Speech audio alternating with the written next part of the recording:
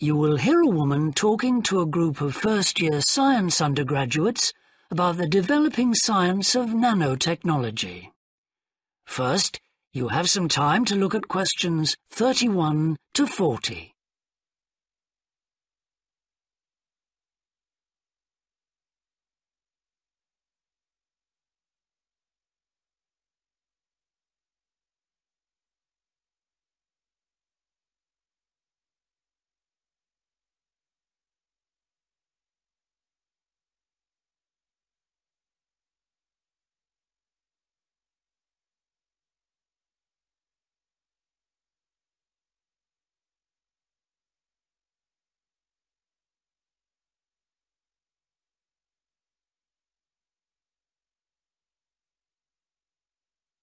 Now listen carefully and answer questions 31 to 40. Today we're going to look at an important area of science, namely nanotechnology. So, what is it? Nano means tiny, so it's science and engineering on the scale of atoms and molecules. The idea is that by controlling and rearranging atoms, you can literally create anything. However, as we'll see, the science of the small has some big implications, affecting us in many ways. There's no doubt that nanotechnology promises so much for civilization. However, all new technologies have their teething problems.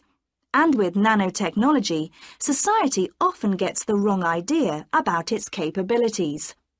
Numerous science fiction books and movies have raised people's fears about nanotechnology, with scenarios such as inserting little nanorobots into your body that monitor everything you do without you realizing it, or self-replicating nanorobots that eventually take over the world. So, how do we safeguard such a potentially powerful technology? Some scientists recommend that nanoparticles be treated as new chemicals, with separate safety tests and clear labelling.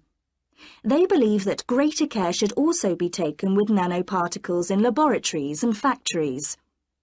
Others have called for a withdrawal of new nanoproducts, such as cosmetics, and a temporary halt to many kinds of nanotech research. But as far as I'm concerned, there's a need to plough ahead with the discoveries and applications of nanotechnology.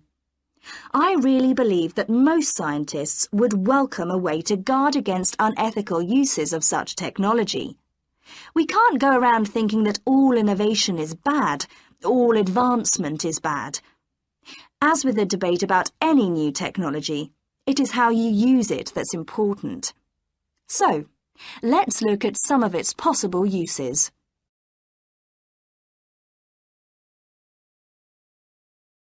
Thanks to nanotechnology, there could be a major breakthrough in the field of transportation, with the production of more durable metals. These could be virtually unbreakable, lighter, and much more pliable, leading to planes that are 50 times lighter than at present.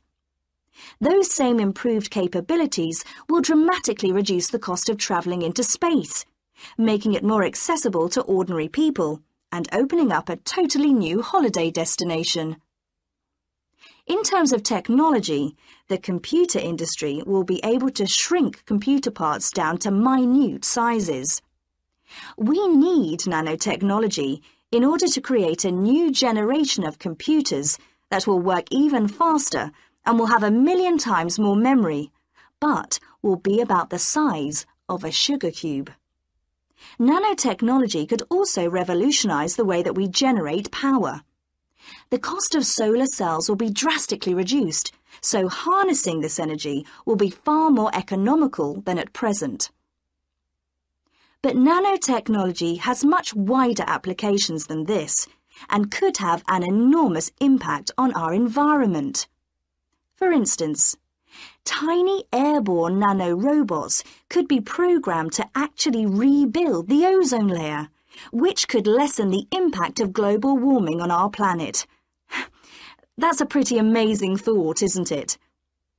On a more local scale, This new technology could help with the cleanup of environmental disasters, as nanotechnology will allow us to remove oil and other contaminants from the water far more effectively. And if nanotechnology progresses as expected, as a sort of building block set of about 90 atoms, then you could build anything you wanted from the bottom up. In terms of production, this means that you only use what you need, and so there wouldn't be any waste. The notion that you could create anything at all has major implications for our health. It means that we'll eventually be able to replicate anything. This would have a phenomenal effect on our society. In time, it could even lead to the eradication of famine through the introduction of machines that produce food to feed the hungry. But it's in the area of medicine that nanotechnology may have its biggest impact. How we detect disease will change as tiny biosensors are developed to analyze tests in minutes rather than days. There's even speculation nanorobots could be used to slow the aging process, lengthening life expectancy. As you can see, I'm very excited by the implications that could be available to us in the next few decades. Just how long it'll take, I honestly don't know. That is the end of Section 4. You now have half a minute to check your answers.